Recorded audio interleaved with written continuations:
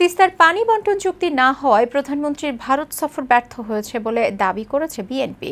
সকালে জাতীয় প্রেস ক্লাবের সামনে এক মানববন্ধন কর্মসূচিতে অংশ নিয়ে কথা বলেন দলের মহাসচিব মির্জা ফখরুল ইসলাম আলমগীর।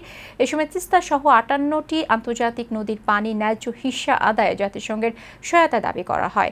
এ বিষয়ে পদক্ষেপ নিতে প্রধানমন্ত্রীর প্রতি আহ্বান জানান মির্জা ফখরুল। বলেন, দেশে গণতন্ত্র না থাকায় ভারতের সাথে চুক্তি করেও দাবি আদায় করতে পারছে না সরকার।